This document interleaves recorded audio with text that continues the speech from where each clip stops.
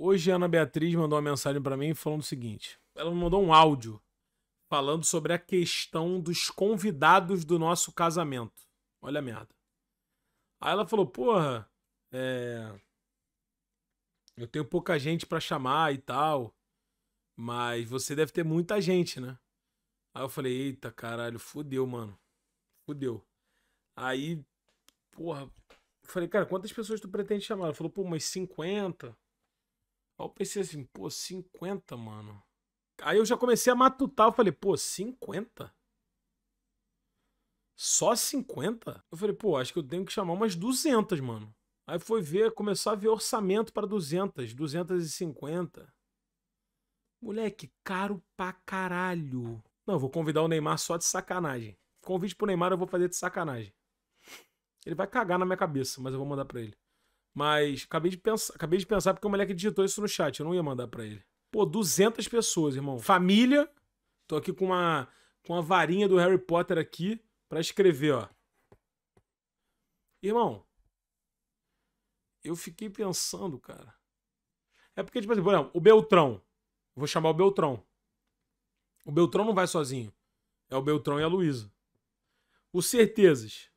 Certeza não vai sozinho. É o Certezas e a Covas. Aí quando tu vai vendo, mano, tu chamou 100 cabeça que virou 200, pô. Tá ligado? É uma pica. É uma pica, mané. Caralho, aí eu fui fazendo. Quando eu vi, falei com a minha mulher, falei com a minha mãe. Tava fazendo com a minha mãe. Porque, pô, com todo respeito. Isso é bom que esse vídeo não chega nas camadas mais profundas da minha família, né? Eu não sei o nome de alguns familiares, tá ligado? Eu viro pra minha mãe e falo assim, porra, aquela pessoa lá, cara, que tem lá o filho que vem direto, que tu gosta. Ah, e a fulano? É, vai, bota ela aí. Aquela senhora lá, porra, que, porra, quando eu era molequinho lá, porra, vinha aqui em casa. Ah, toma. Aí quando eu fui ver, caralho, fudeu, mané. Cheio de gente, tá ligado? E é por isso que hoje mesmo com sono, eu falei, preciso abrir a live. Porque não tá legal. 200 pessoas não tá legal. Aí pensei, pô, o Formiga. Vou chamar o Formiga, pô. Formiga não tá sozinho. Vou chamar o Luizinho. Vou chamar o André Henning, claro. Vou chamar o Otávio Neto. É ele, a mulher e o filho. Começa a ficar um bagulho muito complicado, mano. E aí, por exemplo, aí começa, né? Pô, tu vai levar um cara, não vai levar outro? Fica feio, né? Sabe qual é? O seu casamento, você realmente quer dividir esse momento especial com 200 pessoas? Sim, pô, eu gostaria, pô. Meus amigos do trabalho, eu vou chamar pessoas que foram importantes, porra, pra mim, tá ligado? Na minha vida. Se der 200, são 200, pô. Ué, não posso fazer nada. É porque você convida uma pessoa, pô. E a pessoa sempre tem uma esposa, um namorado. Aí leva também, entendeu? Transmite na Twitch? Eu vou transmitir na Twitch, pô. Isso aí já é fato, pô. Eu vou fazer a live, pô. Vai ter um evento, vai ser um evento, pô. Igreja e festa, pô. Eu não vou, depois que eu pagar minha festa, eu não vou poder parar de juntar dinheiro até pagar o resto. Por isso que a live vai ser durante, simplesmente. Pra pagar a festa enquanto a festa acontece. Vai ser essa brincadeira. Mas eu já botei na minha cabeça, irmão. Eu sou assim, olha só. Quem me conhece tá ligado. Eu não sou gastador, tá ligado? No sentido de comprar coisa cara. Eu compro, por exemplo, porra, Casimiro, tu comprou 10 cartões de Pokémon? Sim, comprei. É uma idiotice, tá ligado? Um bagulho supérfluo, tá ligado? Eu gosto de comprar idiotice. Sabe qual é? Por exemplo, eu não tenho vontade de comprar um carro. Eu não tenho vontade de comprar uma... Porra, sabe qual é? Uma mansão. Até tenho, mas eu não tenho dinheiro. Entendeu a parada? Eu não tenho vontade de comprar essas coisas de milionário, tá ligado? Eu não tenho esse tesão. Eu sou filho de português, né? Então eu tenho vontade de estocar meu dinheiro. Então, tipo assim, se eu for fazer um evento, cara... eu quero gastar um dinheiro maneiro. Eu vou gastar um dinheiro, mano. Eu vou gastar um cascalho pica. Vai ser um bagulho pica, mano. Mas eu também vou só uma vez, tá ligado? Eu espero só casar uma vez, na verdade, né? O Fábio Júnior pensou isso também no dele, né? O Fábio Júnior pensou essa porra no dele, tá ligado? Hoje foi o marco zero pro início do plano na minha cabeça do meu casamento. Mano, quero um bagulho foda, tá ligado? Só que aí eu acho que a conta não vai fechar. Eu não vou ter dinheiro pra comprar tudo que eu quero. Porque é muito caro, mano. Sério mesmo, é muito caro. A galera brinca. Pô, fui perguntar pra minha mãe. Minha mãe fez uma festa de 20... Eu falei que foi 50 anos de casado, né? Que meus pais fizeram. Foi 25. Pô, meus pais fizeram uma festa de 25 anos, né? Pô, ela falou que gastou de flor 8 mil reais, pô. De flor! Eu falei, mãe, de flor? A flor que você diz? A flor? Ou a planta? A planta flor? Aí eu fui reclamar, né, com alguns amigos meus, alguns casados, inclusive. Aí eles falaram assim, pô, pagou barato, pô. Pô, no meu foi 12. No meu foi 15. Eu falei, hã? Não é possível, não é possível. Tipo assim, é bagulho pra...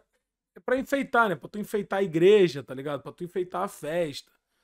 Que loucura, mano. Sério, mano, que loucura, cara. Inclusive, em breve, eu vou iniciar uma saga aqui no meu canal que vai ser... Eu irei ver vídeos de casamento pra ter ideias pro meu. Vou começar a ver vídeo de casamento. De preparativo de casamento. Aqueles programas. Tô com um caderno aqui. Vou ficar só anotando, tá ligado? Anotando. Ana Beatriz tem que participar? Vou combinar com ela pra ela participar da live comigo. Mas aí vai ter muita discussão, né? Vai ter muita discussão. Pô, papo reto. Eu vou chamar o Neymar pra ser meu padrinho, mano. Porque mesmo se ele falar que não pode participar, puto, tem o jogo, não vou poder ir. Eu falar, pô, que pena, mas, pô, o presentinho ele vai ter que dar, né? Ele tem que dar um presente maneiro, né? Pro noivo, né? E pra noiva. Pra casa nova. Ele pode dar uma casa de presente pra gente, né? Porra, eu dei uma batedeira. Aí minha mãe, porra, deu um... Minha mãe vai dar uma geladeira. Aí o Neymar vai dar a casa. Vai te mandar a faca que ele ganhou no amigo oculto? Não, aí não. Pô, falei uma aspa pra minha mãe, ela me deu um esporro. Minha mãe virou e falou assim: onde é que vai ser a festa?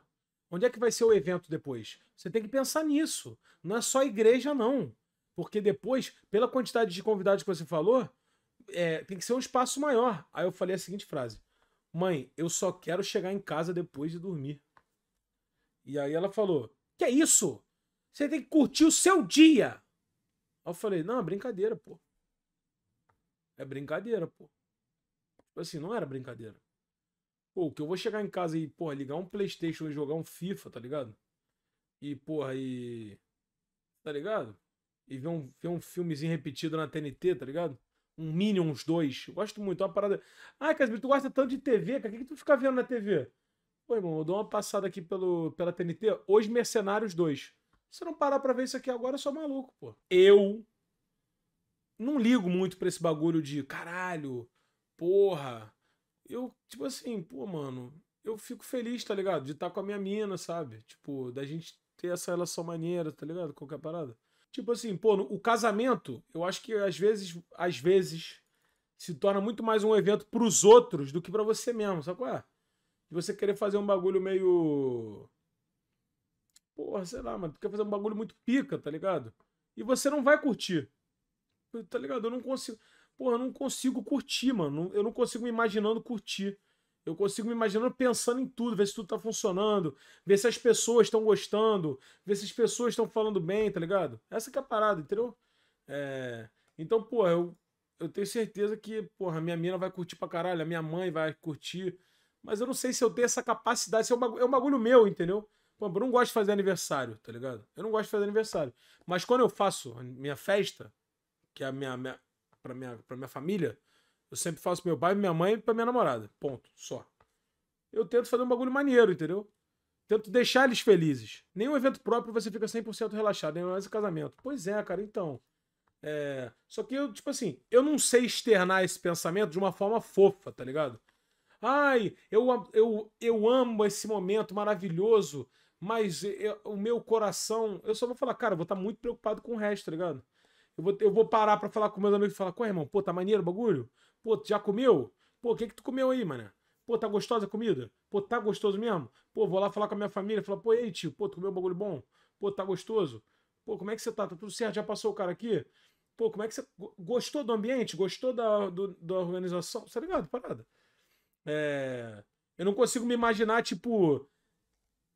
esquece tudo que tá acontecendo, esquece todas as pessoas, todos os convidados, curte o momento e depois tu vai meio que perguntar pras pessoas, tá ligado? E aí, foi maneiro? Foi legal? Eu vou querer ver tudo, pô. Isso é um bagulho que consome você, né? É muito ruim isso. É muito ruim isso. E o Tomahawk falou, fica bêbado. É uma grande saída, tá ligado? É uma grande saída ficar bêbado. Mas eu não sou desse tipo de cara, tá ligado? Eu não sou esse tipo de cara, não. Você pode contratar pessoas que vejam isso por você? Não, então, eu vou contratar, mas eu não confio nas pessoas. Vou querer ver com meus próprios olhos, pô. A cerimonialista vai falar, tá tudo perfeito. Eu não confio no que ela falou. Eu vou ter que perguntar pro Beltrão se ele já comeu. Só que o Beltrão ele já vai estar completamente, porra, somebody love, né? Então também não é a pessoa indicada pra isso. Beltrão, pô, curtiu? Tá ligado? Certeza nem se fala, pô. Então assim, é foda, mano. Então pra que contratar? Exato. Ó, já vou anotar aqui. Não contratar. Sacanagem. A Beatriz já mandou mensagem pra mim. Você só pode estar de sacanagem. Mandou essa aspa. Vou nem responder. Isso aqui dá. Gasta dinheiro com merda.